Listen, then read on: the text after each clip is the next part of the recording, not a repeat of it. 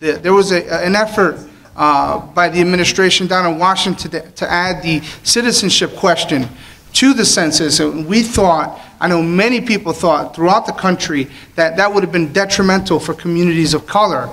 And thanks to efforts, because of people like you, communities like ours, we fought hard to make sure that that question was not on the census. What's your favorite flavor? Almond Joy. Lemon. Coconut and cotton candy. Grape and coconut. Banana and chocolate. I like the ice cream. So what we have going on today is we are assembling in the city of Bridgeport a complete count task force. The census is coming up April of 2020. That is the census month. And we want to make sure that all the communities in Bridgeport are being counted.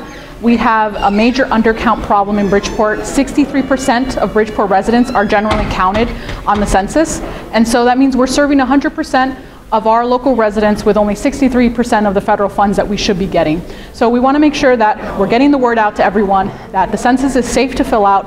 The government can't use that information against anybody, whether they're undocumented, whether they have other legal issues. Want to make sure that everyone is reached out to and is told that the census is a safe thing to do, and it's actually for the betterment of themselves, their families, and the community.